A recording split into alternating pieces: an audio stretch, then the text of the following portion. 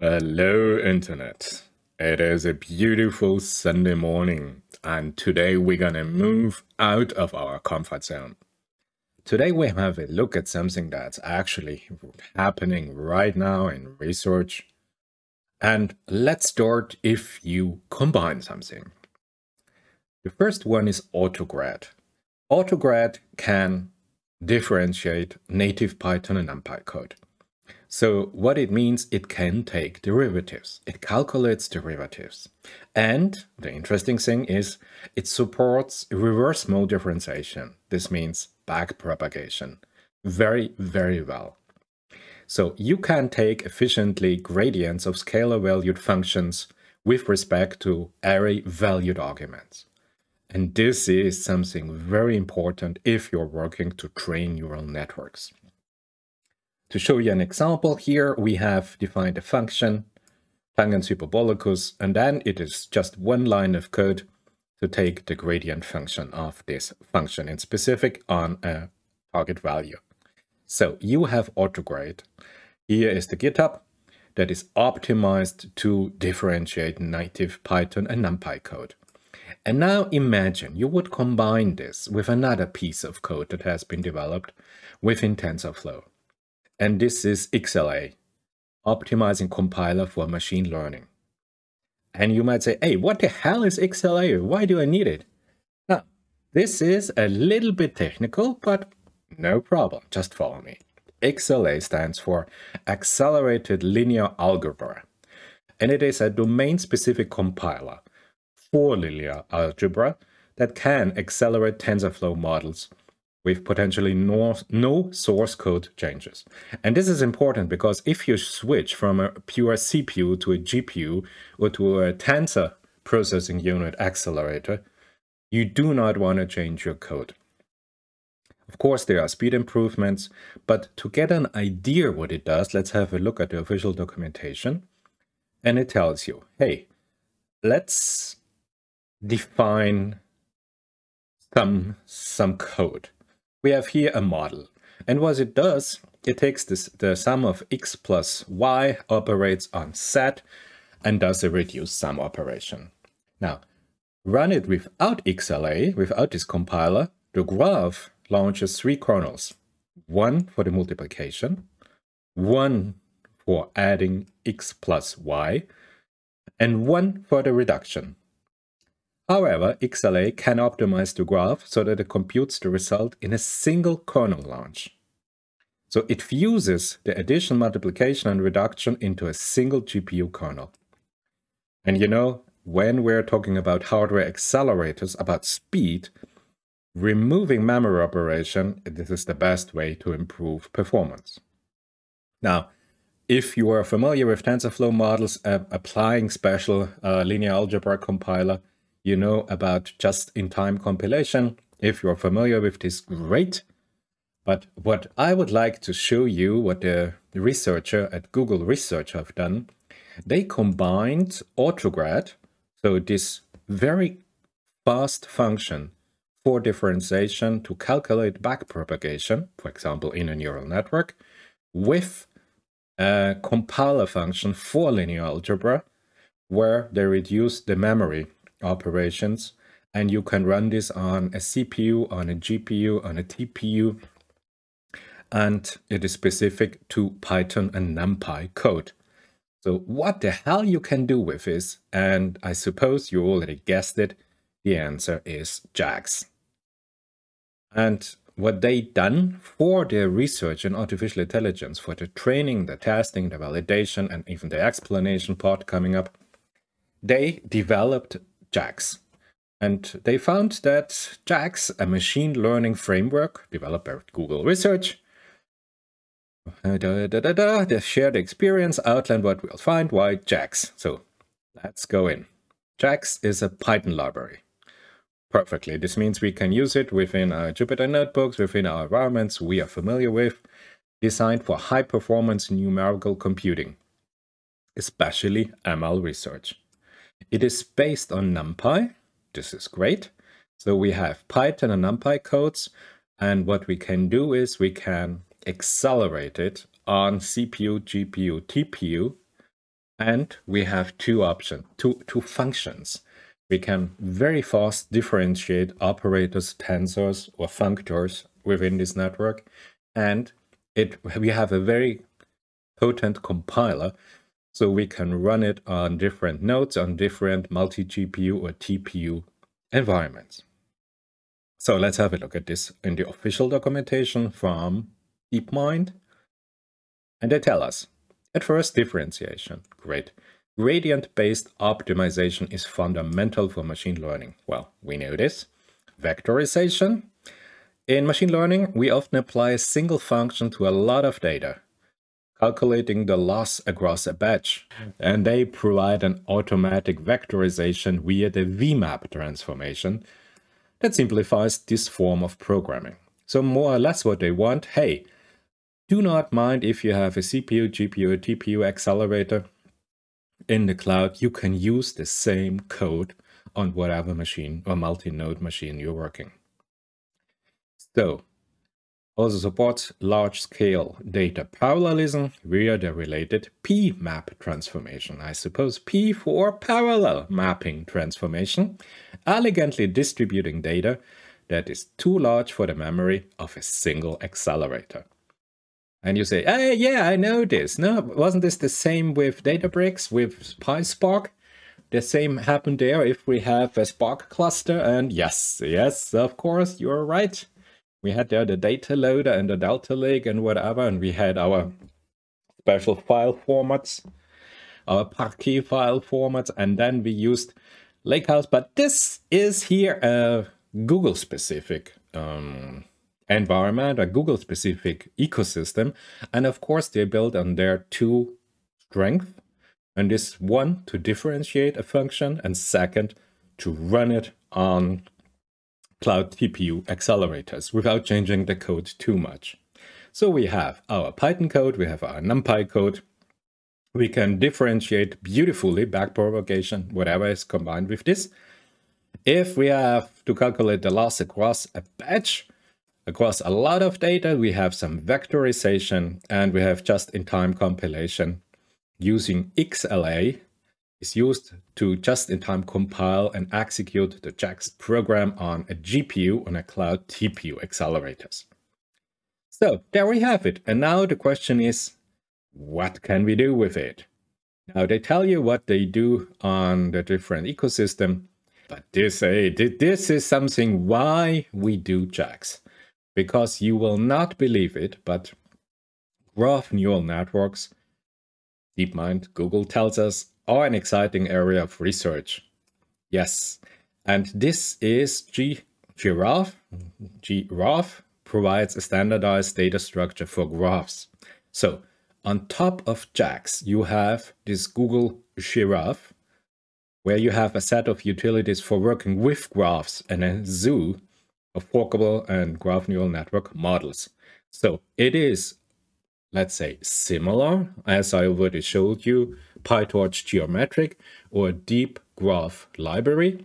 Now we have here a DeepMind specific software package, a library, a Python library, where you can have all the advantages from a very fast differentiation, a vectorization, a parallelization, because of this XLA compiler that we first met with TensorFlow kernels.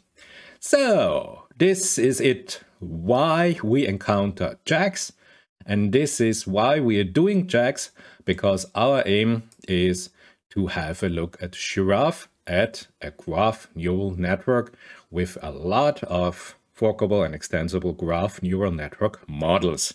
And this is what we want to have. We want to have a variety of models we can try out, we can experiment, we can deploy for our specific task, for our application.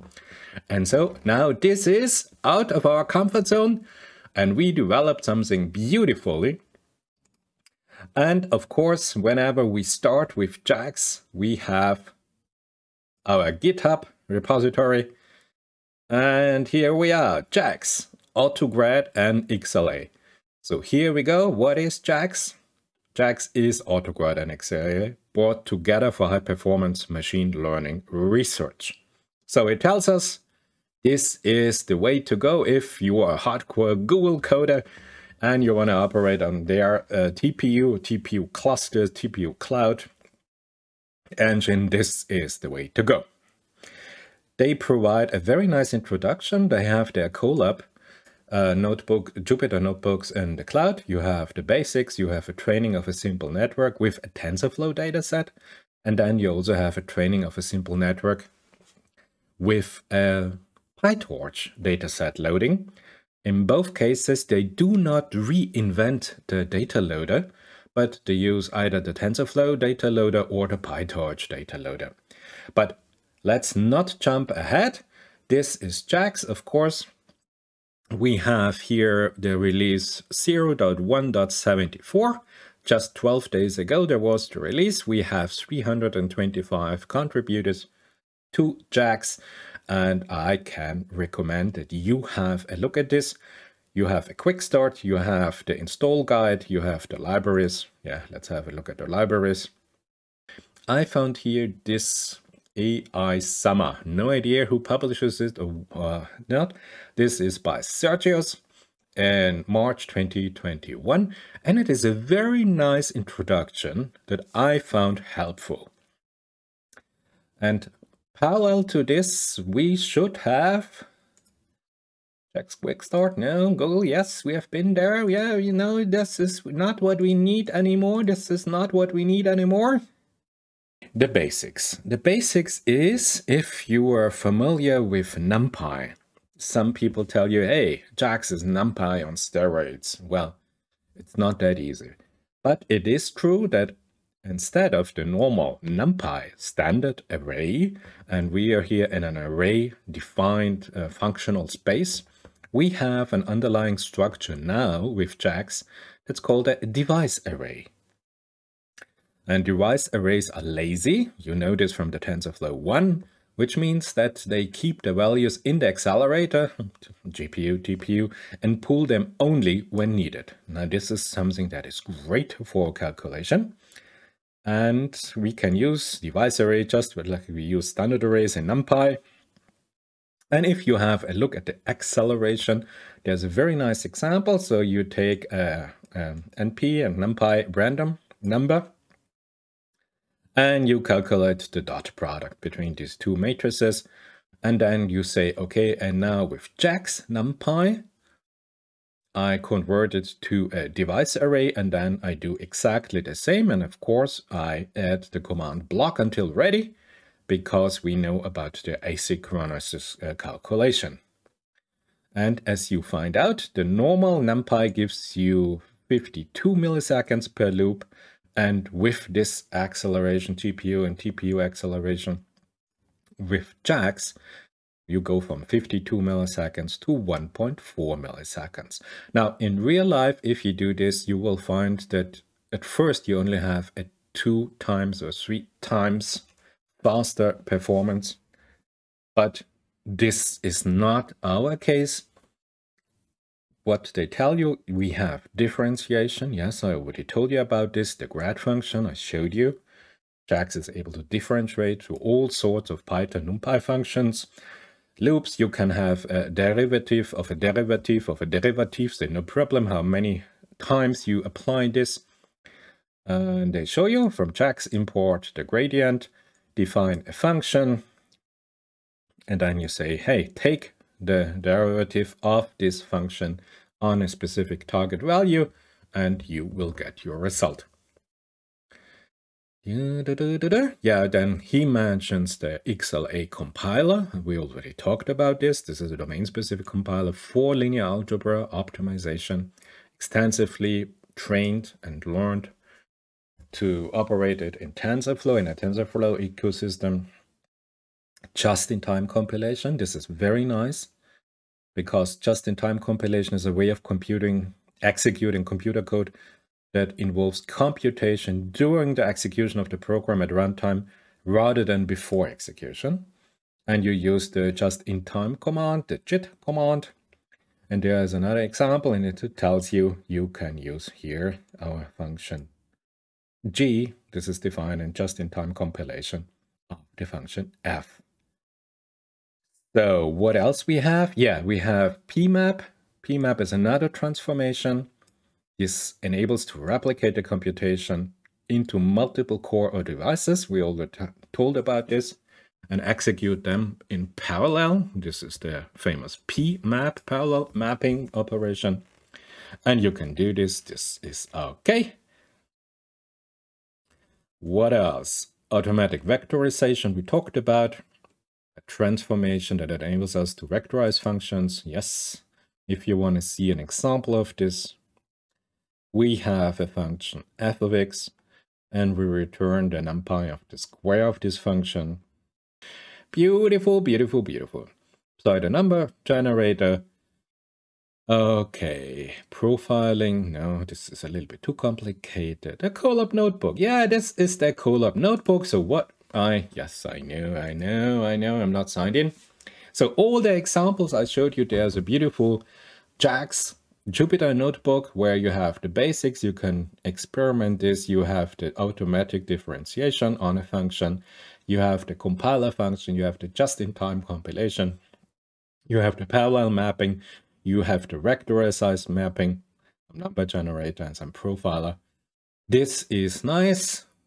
Again, NumPy on a CPU, GPU, and TPU with great automatic differentiation. You know this comes from AutoGrad for high-performance machine learning research. And you know we have this special XLA compiler doing all this vectorization and parallelization for our GPU and TPU accelerator. What's very nice, I think, here in the official Read the Docs documentation, JAX the sharp bits. It sounds funny, but it is very informative if you want to have a little bit deeper insight into JAX and what are pure functions and why sometimes JAX does not really provide some advantages, some benefits. Have a look at this. It is really interesting. There are a lot of good examples to understand. And if you think it is easy and straightforward, no, you have to be careful doing all this coding. And they explain to you why and what it is. And yeah, and you can even go a level deeper to really understand what's going on with the execution of the code. But this is way outside of the scope of this video. I just wanted to show you this is the basis. This is JAX. This is the, if you want, operating level that we need to have before we enter now in the next video our main goal, and this is Jraph. This is a graph neural network library operating on JAX. So we have already PyTorch geometric, I showed you in the video, operates of course on PyTorch. Then we have the deep graph library, which is kind of agnostic. You can operate it either on TensorFlow or on PyTorch. And now this here is library number 3. It is Jraph, developed by Google. It is based on JAX for speed optimization, differentiation, parallelization. If you are familiar with TensorFlow, of course, you have advantages. And the next video will focus on Jraph. Thank you, and I see you at the next video.